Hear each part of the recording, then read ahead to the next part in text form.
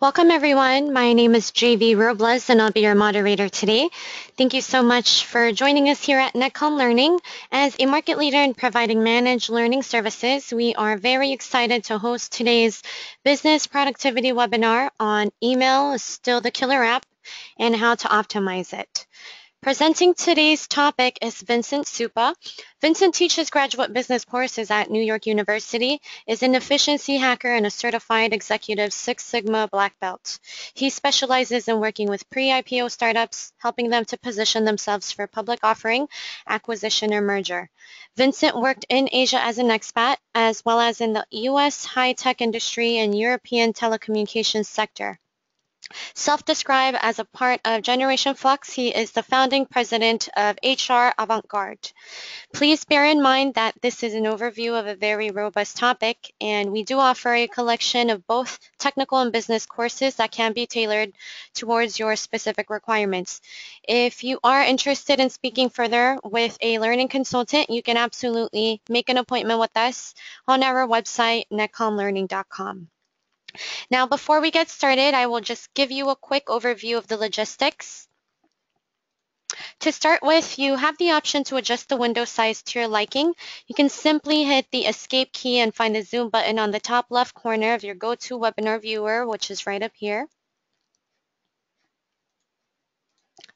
Everyone has been muted as well, except for our presenters today. You can feel free to submit any questions you have for the presenter here in the questions pane, and a copy of a PDF file would be under the handouts section. Now I'll just give you a moment here to show you where you can access this recording. If you could go on to our website, netcomlearning.com. On the right-hand side, you'd be able to see the free webinars tab. You could click on that. So up here, you will see all of the upcoming live webinars and events coming up within this month and next month. You could sign up for as many as you want. And down here would be all of the recently completed webinars. Feel free to review them as well. Now, without further ado, I will give it over to Vincent to present today's topic. Thank you, JV. Hello, everyone. It's very nice to be with you. The least you need to know about how to optimize email in 18 minutes. Let's get started. Now, people may not realize that email is an app. It's probably the most famous app, and it still remains as the killer app. And email is an extension of your professional branding. Done right, it will help your branding. Done wrong, it will harm your professional branding. Now, email can either be leveraged or it can be used in a suboptimal way. I would like you to consider that there are 3 taxes that we all pay. Of course, there's tax on our money. That's the most obvious. But what people do not always realize, there's also a tax on our time and a tax on our broadband. Broadband refers to how complex a task is.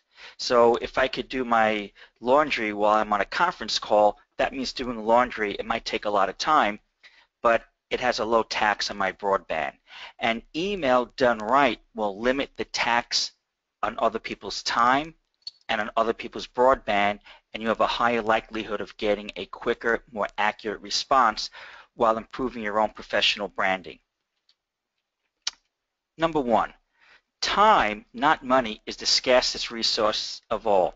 You can always make more money, but we can never make more time. So in email, respect the recipient's time.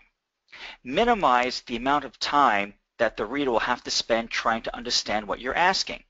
This requires you to spend more time writing concise emails until it eventually becomes automatic. Once you write your email in draft format, before sending, I would like you to edit out every possible sentence that does not mitigate content, and then edit out every possible word that, again, does not diminish content. And then you'll be sending out a much leaner, more efficient email. Again, you're minimizing the tax on time and broadband of the person having to read your email. Number 2, being curt is not impolite. If something is urgent, why would you use an overloaded communication channel like email to begin with?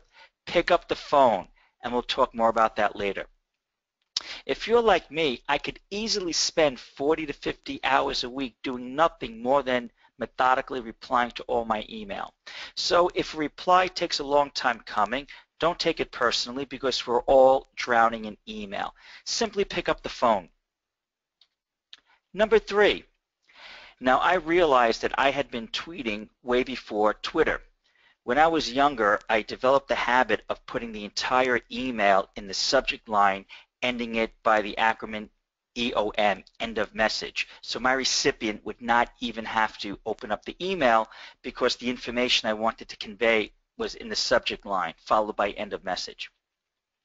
Now, don't use the same subject line on each email because it is harder for the recipient to look up that email days or weeks or even months later. Many people never change the subject line, so they're using an antiquated subject line that makes looking up that email that much more difficult. In your subject line, consider using status categories, action item, time sensitive, alerting the person that that email has somewhat of a high priority, or even considering their time, put low priority if it is a low priority email in the subject line. And then we're going to talk more about this later. But I want you to be concise. There's a movement stating that email should never be more than 5 sentences, and we'll talk a little bit more about that later. Number 4, no open-ended queries. An example that I use, if you were to send me an email asking me why did the Roman Empire fall, you spent 5 to 7 seconds writing me an email that now invites me to spend 30 to 40 minutes to reply. So if you have an open-ended question, it might take you a minute to compose that email, but think of the burden you're placing on the recipient. So if you have an open-ended question that's nuanced, complex, again, pick up the phone. Email is perfect for binary questions. Will you be attending the meeting? Yes, no. Or spend a little bit more time offering multiple choices in your email that put the burden on you and not the recipient. And again, end open-ended questions because that's like playing digital tag. Number 5, let's get rid of excess CCs. There's a surplus of CCs that flood all of our inboxes, and adding other people to the CC list should never be done casually. Now, if you receive a multiple recipient email, why hit reply all automatically? Scale back, consider who you feel really needs to read the email. Because when you just hit reply all without really thinking about who needs this information, you're being inconsiderate to other people's inboxes. And again, that eventually hurts our professional branding. We never want to be known as the person that sends out excessive emails. Now, when we send out emails for FYI, be prudent with that because we are already drowning in excess information. The more emails we receive, the more difficult it is to decipher which emails are truly important. Number 6, let's use a tighter thread. Now, some emails need a thread, meaning the previous emails for context, but it is rare for threads to extend to multiple emails, 2, 3, 4, and 5. So what I do, if I see a very long thread, I determine the last couple of threads might not be necessary. I'll just delete them because it is very important to me to avoid digital clutter. It makes what I write stand out even more. Number 7, let's limit attachments. It's very clumsy to use graphic files as logos of our companies or graphic files that are merely our signatures, because often we have to now download these files only to determine that it was simply the logo of the company, and that puts a tax on our time. We don't want to waste time trying to open up attachments just to see was there anything important. And do not send text as an attachment when it could easily be included in the body of the email. And to reiterate, it's that much better to even put it in the body of the subject line, ended with the letters EOM, end of message. Now, you're not being impolite. People will really appreciate that you're considering their time. Number 8, the greatest gift you can give someone is NNTR, no need to reply. You've given the information and the person no longer has to spend time replying. Again, I'm a big advocate of using EOM, end of message. That was rule number 3. Try to put the entire email, perhaps 9 words or less, in the subject line. Number 9, let's consider limiting our responses. We do not need to reply to every email that may not require a definitive response. Have you ever gotten an email that says, thank you for your note, and then the other person says, well, thank you for your thank you? It never ends. Break the cycle. Again, it is not being rude. Work on developing your professional relationships through information interviews, phone calls, but superfluous back and forth emails, again, it puts a tax on other people's bandwidth and time, and it slightly erodes our professional branding.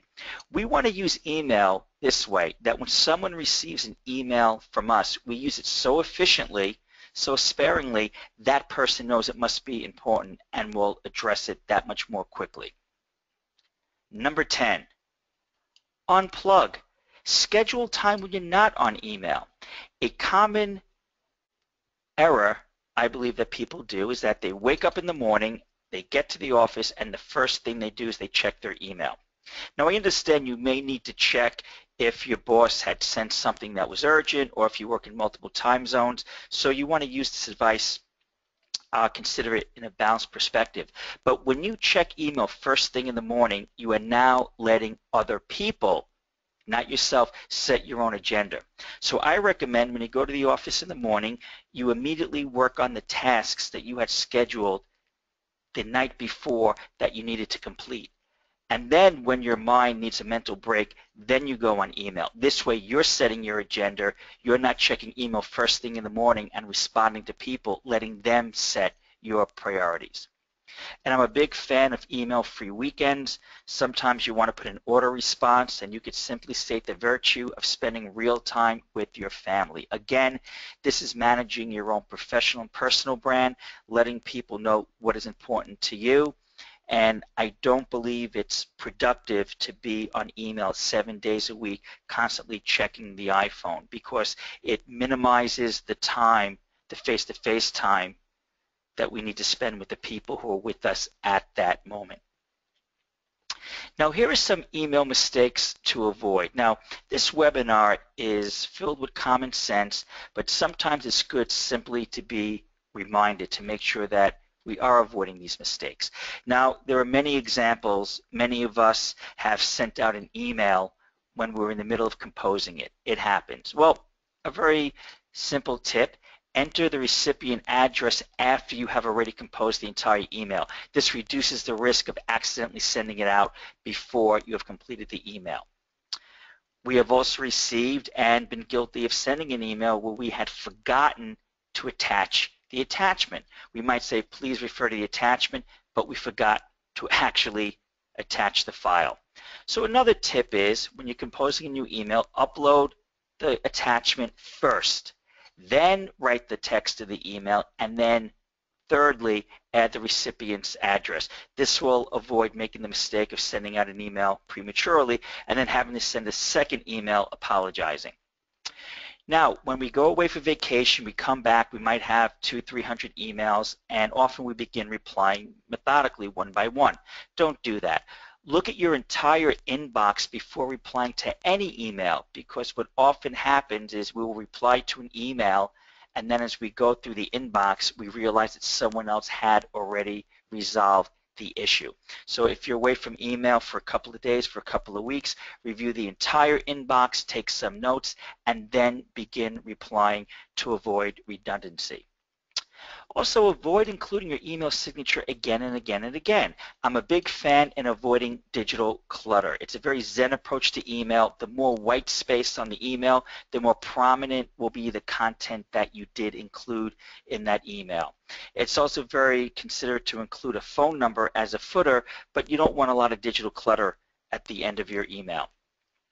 Now, be mindful about composing emails too quickly, because what people don't realize is that email is the perfect storm. It has the informality of a conversation combined with the permanence of a legal document. So avoid composing emails too quickly on the fly. And be mindful about violating the company's email policy. Many firms have aggressive spam filters to monitor blue language and even words such as job search, so we don't want to necessarily trip the system. Now, let's not forget to include basic greetings. Now, I said to avoid digital clutter, so now what do I want to add the greeting, Dear John or Dear Jane? Well, first of all, these simple pleasantries give emotional context to the email. And when someone sees the name in writing, it's a very powerful thing. You are adjusting their mindful approach to receiving the information. And common sense, when you have a multiple recipient email, the Dear John or Dear Jane directs who the email is being directly sent to. Now, emailing when angry, of course, is catastrophic. A common rule of thumb is if you need to vent, if you receive an email that upsets you and you feel you need to vent and reply quickly, save it in your draft folder and review it the next day. Often what we will do is pull back on the email a little bit after we've sat with it for a day. So again, common sense, ladies and gentlemen, avoid writing emails when you're angry. Now again, I'm going to reiterate, do not underestimate the importance of subject lines because they are used when people need to search for the email. So don't continually use the same subject line in the thread, but make the subject line with the highest degree of specificity as you can. That means frequently changing the subject line as you're going back and forth. Do not have general subject lines. And again, if feasible, I'll never get tired of saying this, start putting the entire email in the subject line, ended by end of message, to get the quickest reply. This is going to build your own professional brand as the person that respects everyone else's time and uses email very efficiently. Now, blind copies. Use it sparingly because, first of all, ladies and gentlemen, BCCs are rarely a secret. There have been examples of people receiving an email, they were BCC'd on it, they did not realize they were BCC'd on it, so then they hit reply all and they blew your cover, and now everyone knows that you use BCC. You burn someone once and then you lose your reputation. So if you feel you must put someone on a blind copy, use it sparingly, and it's probably much more efficient to forward an email to someone rather than putting them on the blind copy. And hitting reply all unintentionally, that could be embarrassing and ruin credibility. So do not hit reply all without thinking. Really go through the distribution list and figure out who do you really want on that reply. Now I want to talk about phone calls. Now phone calls is real-time immediate info exchange. If you're trying to work out a problem with an email, it could take 1 or 2 days because you're going back and forth in emails. When you can pick up the phone and in 5 to 7 minutes have a real-time conversation and resolve the issue on the spot. I find that people are not using phone calls as much as they used to, and while email is efficient, sometimes we wind up spending more time going back and forth with an email rather than resolving it on the spot with the phone call. And remember, a phone call is a very high-rich medium. It provides emotional context, and it also is very effective in building a relationship, much more effective than simply emailing someone.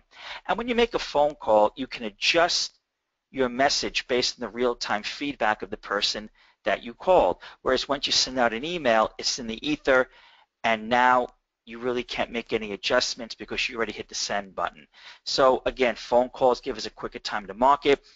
It provides emotional context, and it also helps us solidify those relationships that really help us succeed at business.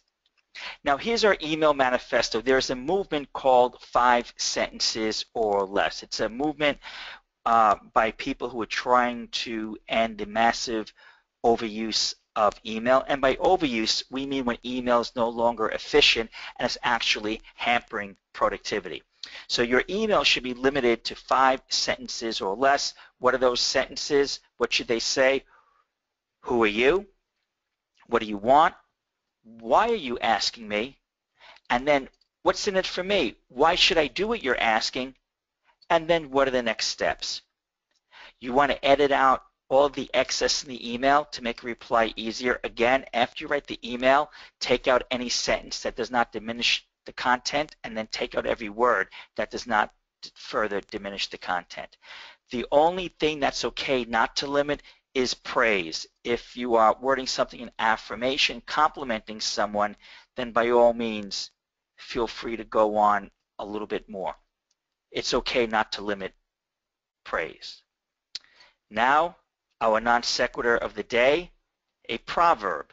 The best time to plant a tree was 20 years ago, but the second best time is now. The reason why all of you have joined me on today's webinar is because, like me, you want to improve the quality of your professional life, and that's always a good thing. So if there's a piece of operational advice that you picked up today, don't worry about that you haven't been doing it in the past, because the second best time to plant a tree is now. If you'd like to learn more, go to hravg.com, and I hope you join me for our next webinar on February 25th. We'll be talking about the Strategy Cube method. It is a very quick time-to-market method in analyzing strategy. Strategically analyze any company from the one you are interviewing for to the one that you own in 20 minutes or less. Thank you all for joining me. I'm going to toss it back to you, JV. Thank you so much, Vincent, for the great presentation. Go ahead, attendees, if you guys have any questions. But we could go ahead. I think there's a few right here that we could start off with. One question is that if I spend too much time on email, or I spend so much time on email, it's cutting time to the actual work I need to do.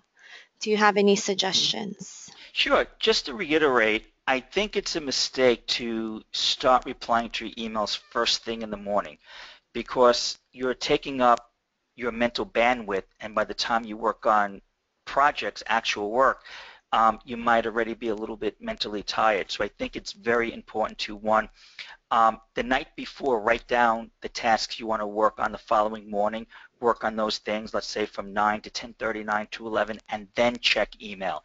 When you check email first, you're letting other people set your own agenda. Second, I also think it's okay to use auto reply. Let's say you're going to spend from 1 p.m. to 5 p.m. simply working on a project. You don't want to be on email. Put in a temporary auto reply. I will not be on email from 1 p.m. to 5 p.m. and I will answer the following day.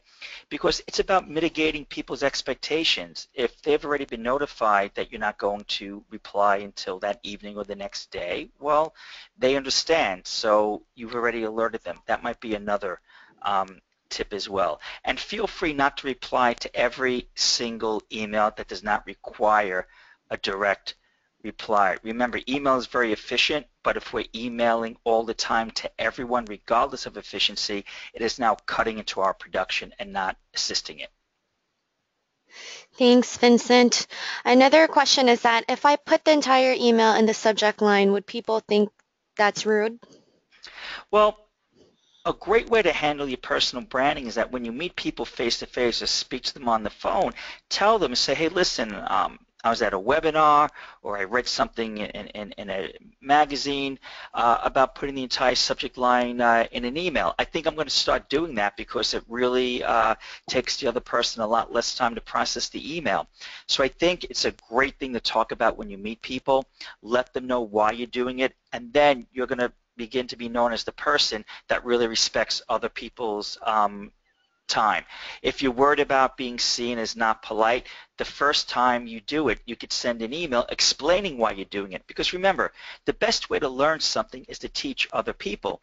So the way you position yourself as a thought leader, if you think putting the entire subject line, the entire email in the subject line is effective, let people know that you're doing, and maybe you could lead the trend in your own organization where you tell people what you're doing, why you're doing it, why it's better for everyone, and then of course they're not going to think that you're being impolite. They're going to think that you're a thought leader and you're actually trying to initiate a trend for the positive in your organization. Okay, thank you so much, Vincent. I think that's all the time that we have today. I just want to thank you, everyone, for joining us. If you do come up with any additional questions, feel free to send them to webinar@netcomlearning.com. Again, thank you, everyone, and have a great day. Thanks, Vincent. You're welcome. Bye-bye. Bye-bye.